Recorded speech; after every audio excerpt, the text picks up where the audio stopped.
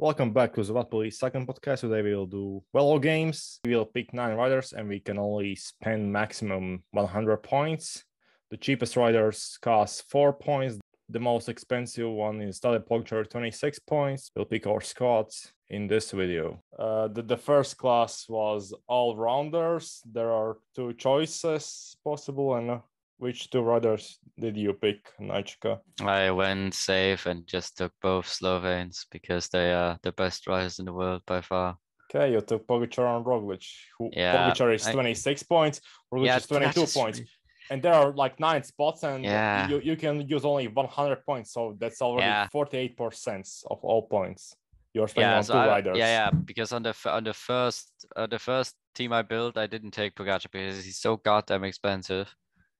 But then, like, Pogačar and Roglic will score on hill stages, mountain, time trial, GC, probably also in KOM jersey get a few points. So it will just get so many points. That's why, you are probably right. But I picked also Roglic, but I picked also Jonas Vingegaard, who might get a lot of assist points as a Jumbo-Visma rider, because you also get the assist points if your team rider wins.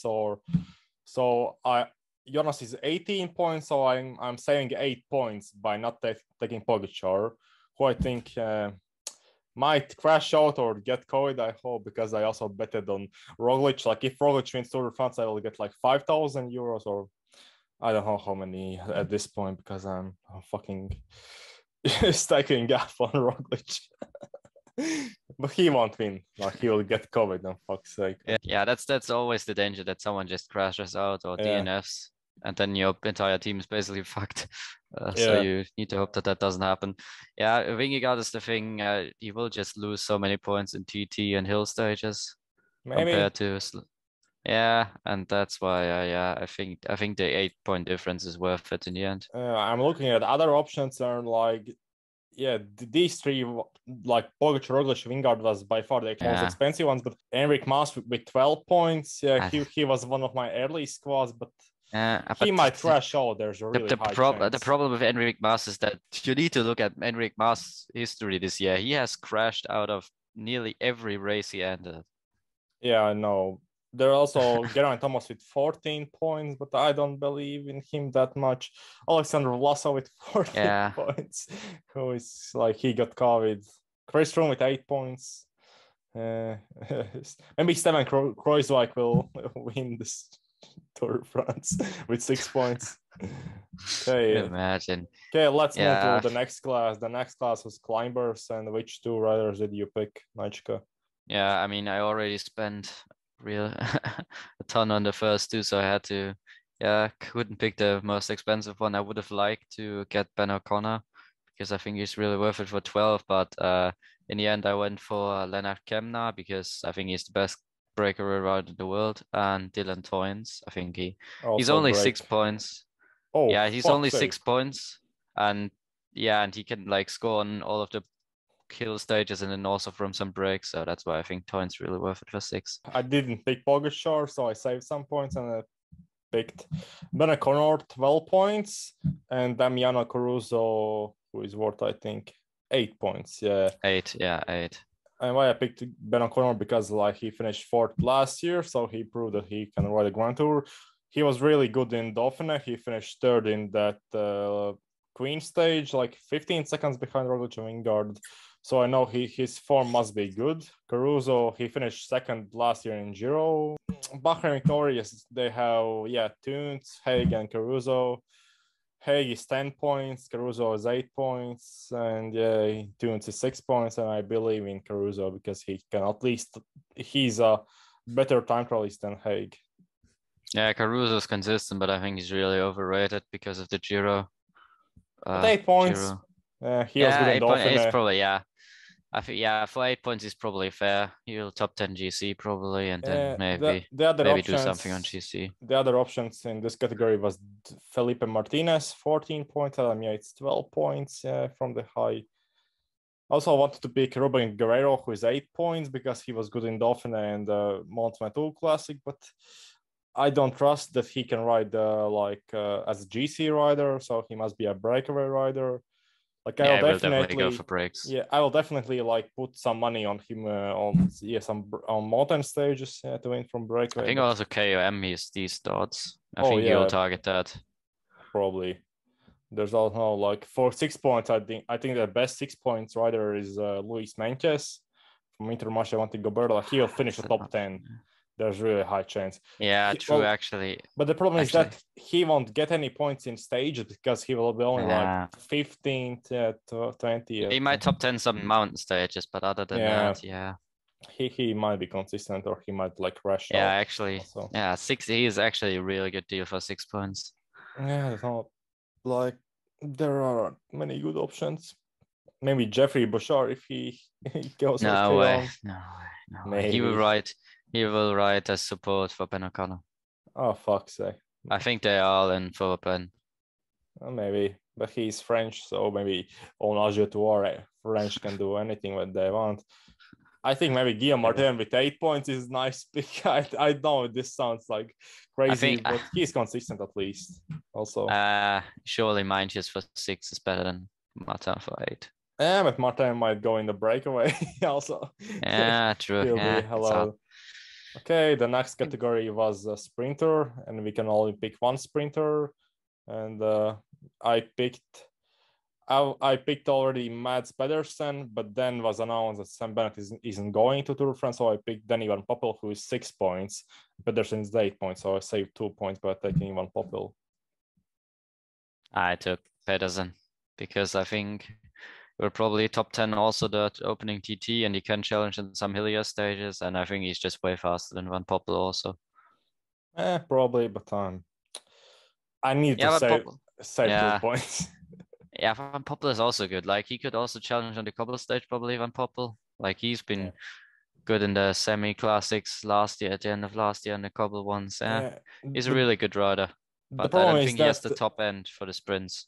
The problem is that I don't know how good he's a sprinter this year because he's always leading out Sam Bennett, and his best lead out is Marco Haller, I think.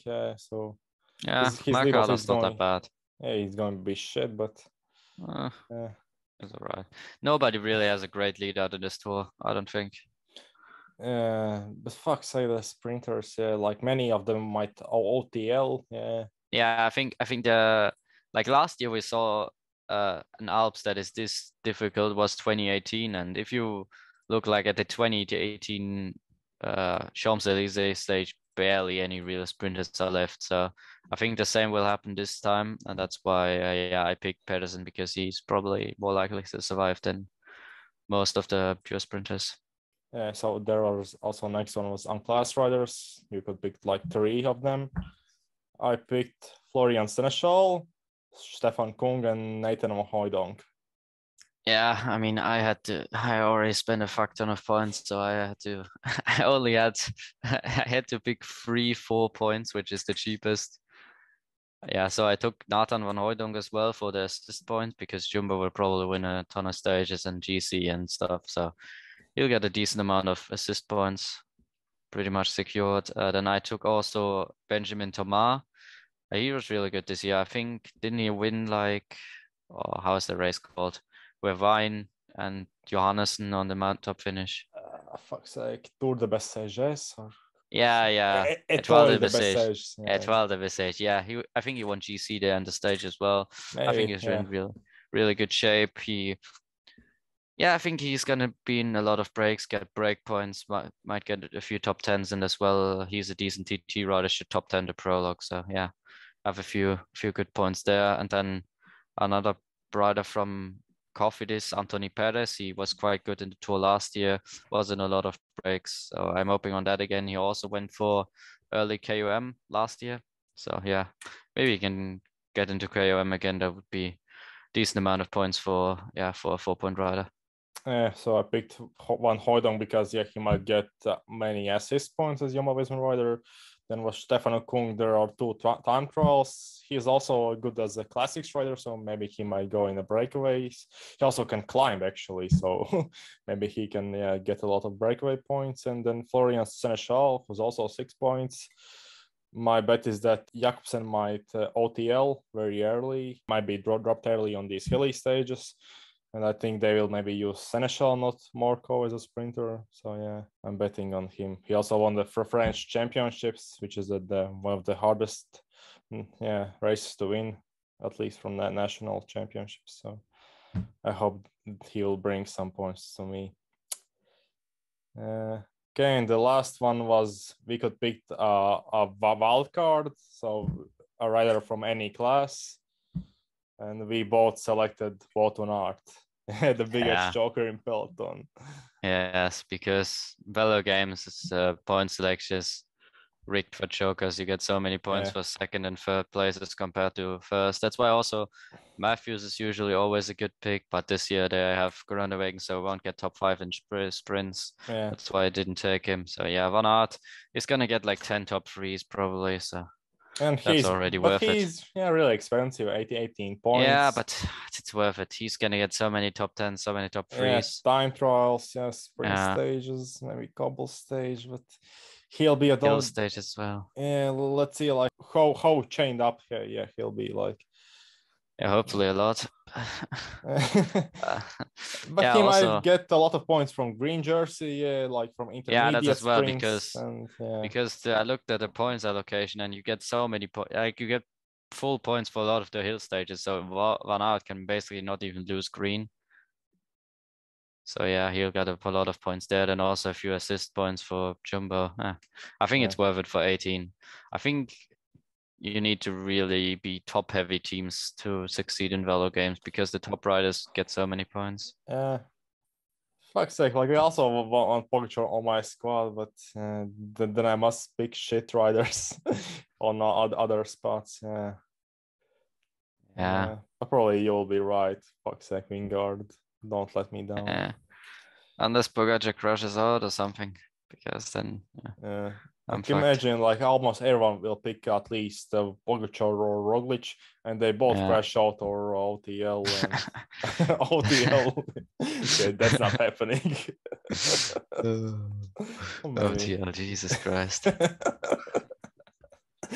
I know, like Bahrain might be very good, so they will OTL everyone.